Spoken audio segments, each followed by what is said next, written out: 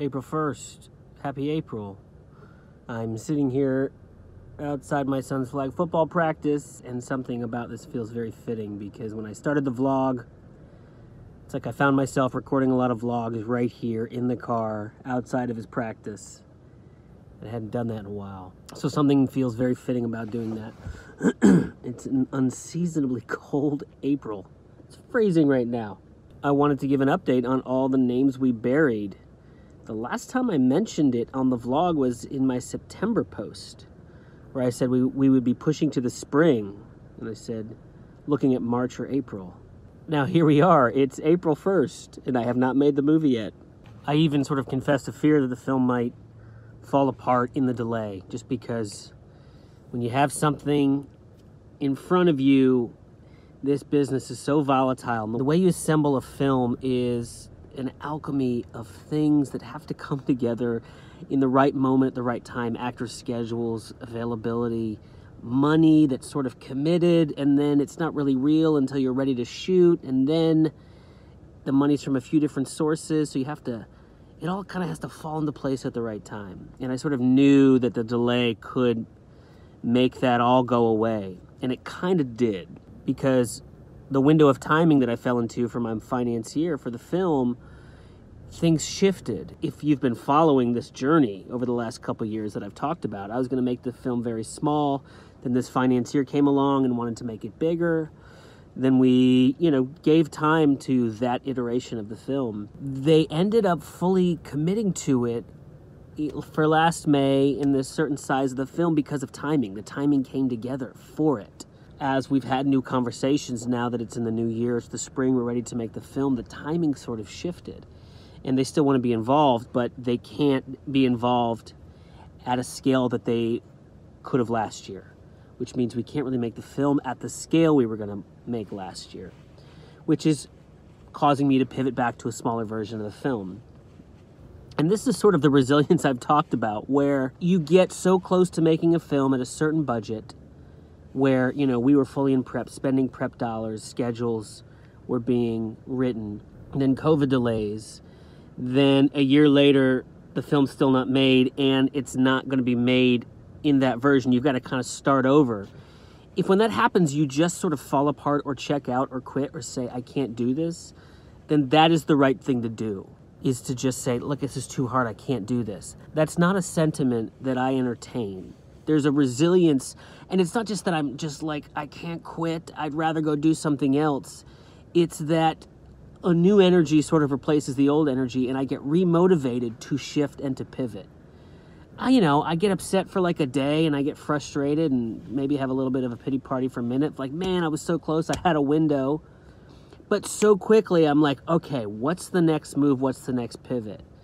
Because I have a strong sense of purpose for this project and this film. And if you want to achieve something as hard as making a film, you have to have that sense of purpose and resilience for it to weather all of the starts and stops that will happen. Listen to Darius Martyr talk about making Sound of Metal. Man, when I hear him talk about that on the awards circuit, one of the best films, probably the best film from 2020, it is so encouraging because he had so many stops and starts over the years where the film, they were going for a several $1 million budget. The money, was committed. They were in prep, and then the money wasn't there, and he had to start over. And he talks really openly about it because he's just like, I feel like it's important that filmmakers know they're not going crazy when these things happen. And I'm just like, thank God that what I'm going through, as hard as it is, it's kind of the norm, not the exception. And so there's a solidarity I find in other filmmakers trying to make their films. And there's also kind of a patience and a resilience that forms of like, look, this is going to happen eventually. Like, I'm going to keep pushing it. And so, I'm pivoting again, and I'm kind of energized to pivot back to a smaller version of the film. I'm even going on a smaller version of the film than I was going to in 2019, because, I'd made Fair, I'd made Minor Premise. I wanted to make a bigger film.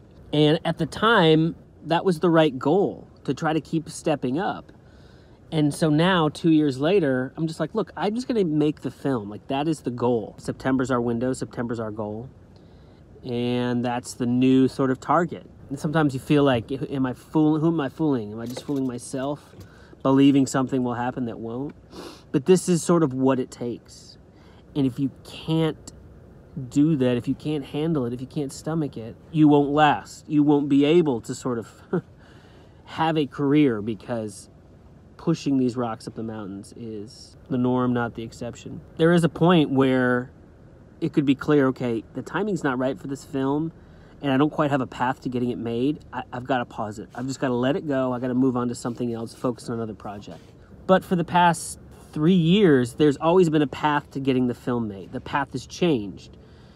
I moved it here, then it was going to be a bigger film with, you know, these bigger financiers. Now I'm moving it back. But as long as there's a path, I've got to follow the path. I've got to push the rock down the path.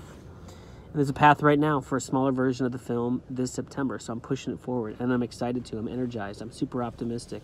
The cast is still on board. They still believe in the project. But it's a journey. It's a marathon, and it takes a resilience that is so trying and testing. I was just reminded of very famous advice that a lot of established filmmakers have said to people coming up. You know, what's the best advice for someone who's trying to break into the business? And they say, here's the best advice I can give you. Quit now, you'll never make it. And that is a great piece of advice.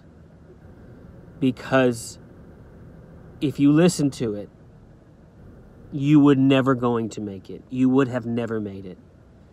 If you have a ripcord, if you feel like quitting's in your vocabulary, or if there's something else you can do that will give you joy, that will make you happy, it's too hard to keep going if you've got those other things.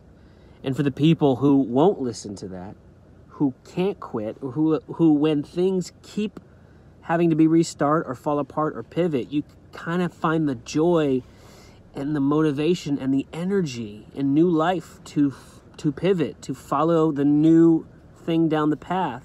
Those are the people who will make it. And I'm sort of calling that out.